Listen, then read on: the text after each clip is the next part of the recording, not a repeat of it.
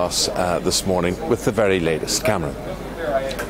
Well, Eamon, we all saw those incredible scenes yesterday of Her Majesty's coffin being taken from Buckingham Palace to Westminster Hall here. The crowds were silent, actually, as the procession went by with that imperial state crown on top of Her Majesty's coffin, that symbol of the monarchy here.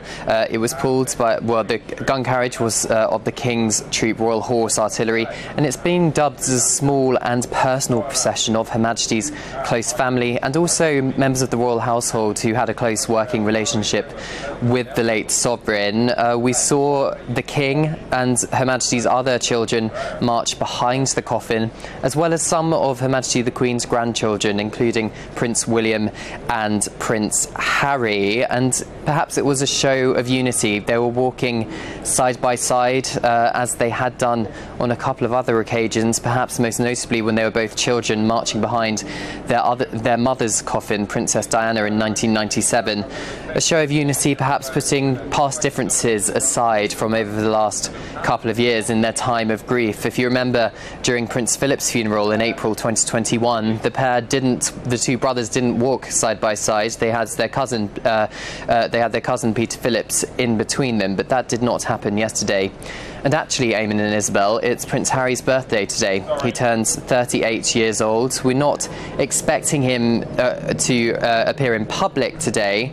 Yesterday, we could actually see him appear to wipe tears away from his eyes during that service, the very short service in Westminster Hall behind me. He enjoyed a very close relationship, I think, with his grandmother. His grandmother actually decided to stay behind and tend to him and his brother William following the death of Princess Diana in Balmoral, despite perhaps the criticism that Her Majesty received. He wore a mourning suit yesterday with his military medals. He served 2 tours of Afghanistan, Prince Harry did, but he's not been permitted to wear military uniform at any of the ceremonial events happening over the next week or so. As for the Prince of Wales, he was wearing a military uniform. He was wearing his RAF No. 1 uniform yesterday, and the Princess of Wales, Catherine, was wearing the diamonds and pearl leaf brooch, which did actually belong to the Queen, so perhaps a nod to Her Majesty the Queen there. They are expected to be up in Sandringham today, viewing floral tributes outside the Norwich Gate, and perhaps we might see them do a walkabout with members of the public who have gathered there. The King himself is not going to be appearing in public today. As we understand it, is at Highgrove dealing with state's business, looking at government papers, and perhaps having more phone calls with world leaders, as we saw him do yesterday. He spoke to the President of the United States, Joe Biden.